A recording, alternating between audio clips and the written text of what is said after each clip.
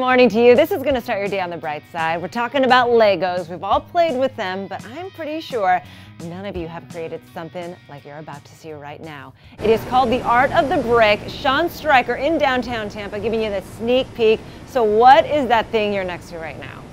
What's that? Jackie, I found this for you. This is a beautiful red dress made entirely out of Legos. This is just one of the over 100 pieces of Lego artwork here at the Art of the Brick. Now I want you to meet the man responsible for these awesome pieces of art, Nathan Sueya. Nathan, thanks so much for joining me, for waking up with us. Good morning. Of course, thanks for coming out. So it's my pleasure. We're standing by one of your most iconic pieces, yellow. I have to point that out. But I need to know, how do you go? You were a lawyer. Right. And now you create pieces of art out of Legos. How do you do that? How's that transition work? Well, I was practicing law in New York City, and I would come home at night and need some sort of creative outlet.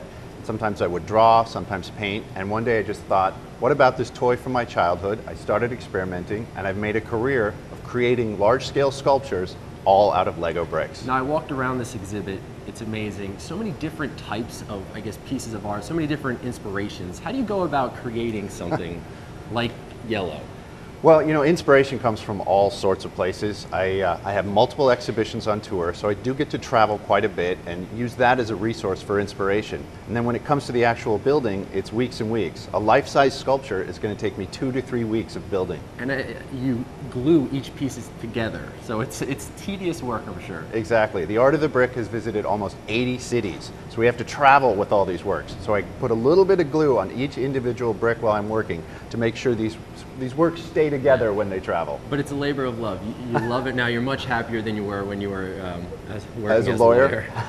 Yeah, I like to say the worst day as an artist is better than the best day as a lawyer. Thank you so much. Thanks for joining coming. us. This is amazing. Hey guys, you can come and check this out for yourself.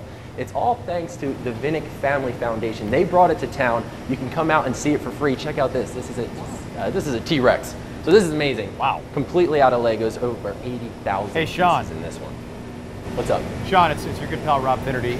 Sean and I went to the Rays game yesterday, and Sean, the artist, actually threw out the first pitch at the game yesterday. He did. You threw out the first pitch yesterday. So he's a good athlete, too. And the ball was a Lego made baseball? of Legos. Exactly. Yeah. Was Very it cool. really? Super cool. No.